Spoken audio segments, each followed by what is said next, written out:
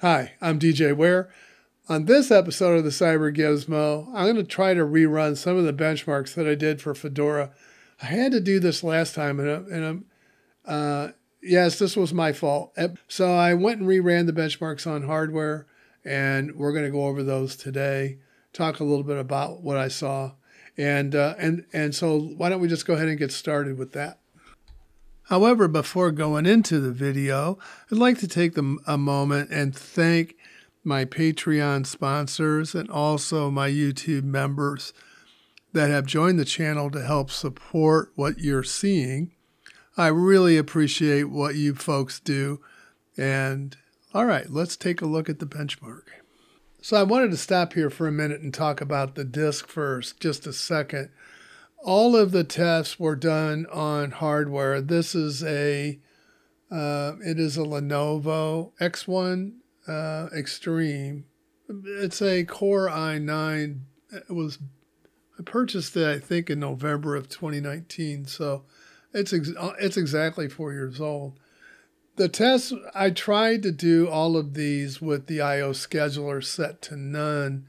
However, on the Mac Mini, which is up here on the M1, I was not able to set it. Apparently, that space is set to protected, and it won't allow me to make any modifications to that area. So, trying to change the I/O scheduler, it just said permission denied. You will notice, however, the compress indicates that this is btrfs, yeah. So the two Fedoras are btrfs. The Debian and Ubuntu are their default file systems, which are ext4.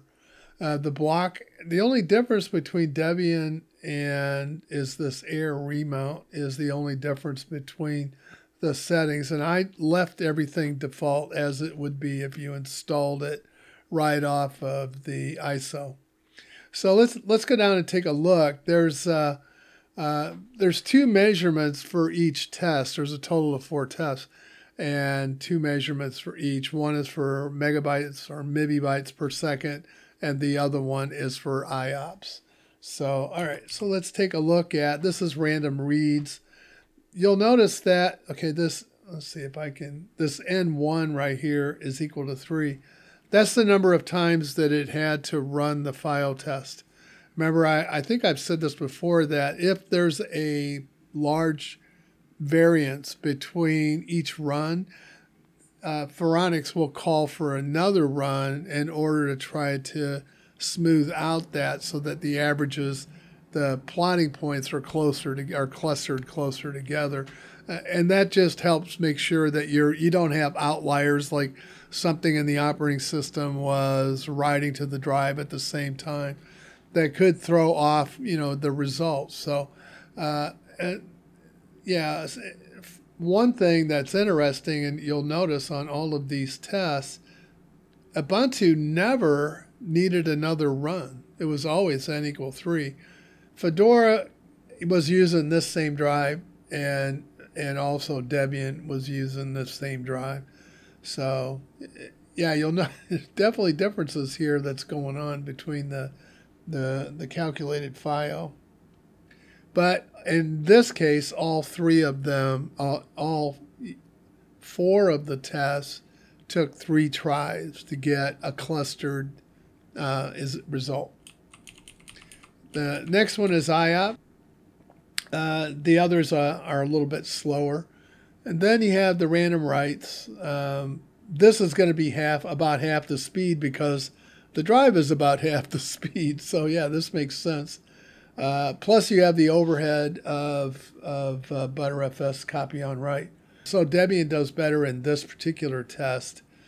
And you'll notice though that n equal 15. So this is one of those occasions where the Phoronix couldn't find a good cluster of values that it would say, okay, I've got all the data I need.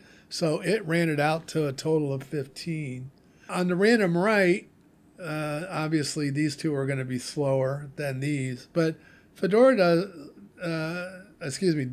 does quite well here on this one. And then the sequential reads,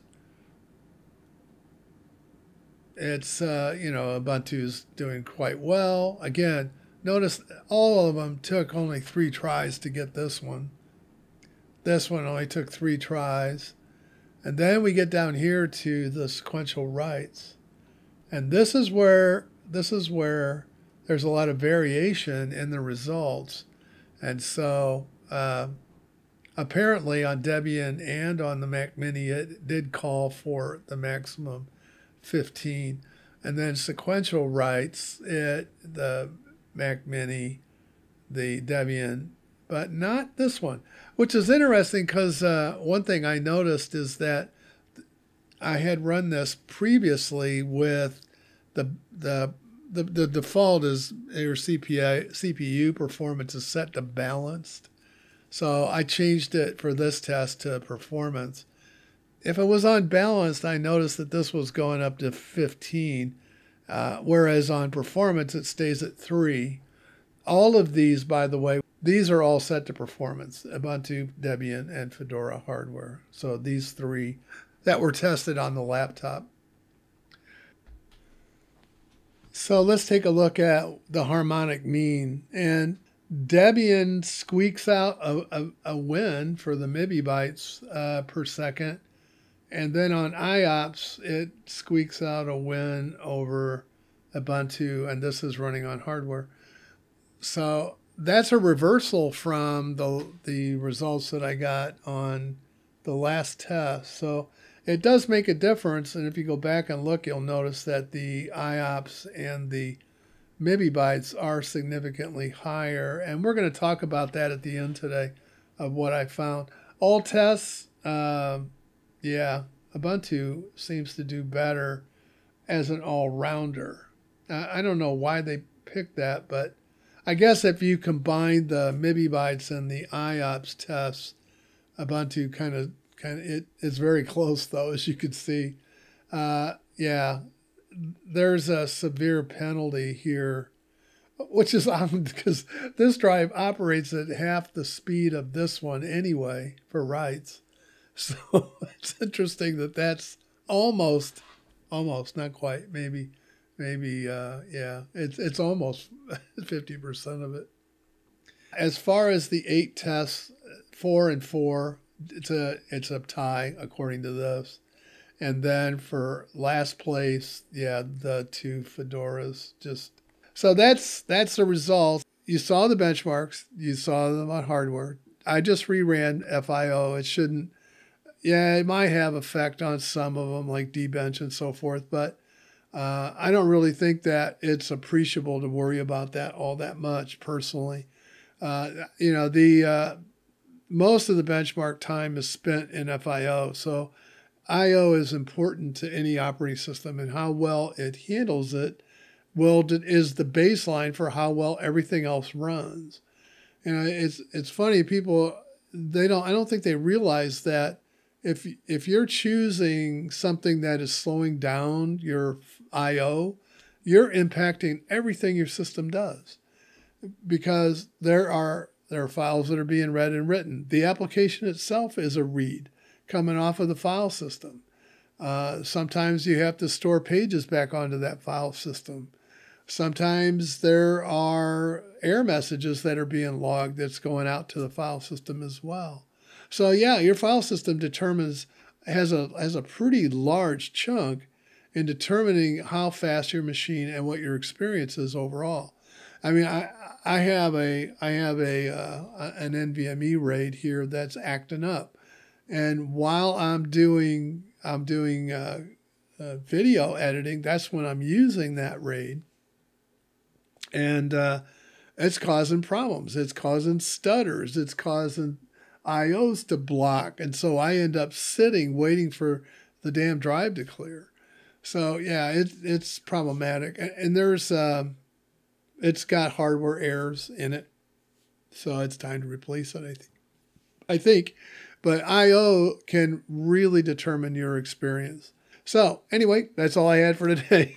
Thanks for watching. Please share, and hope to see you in the next video.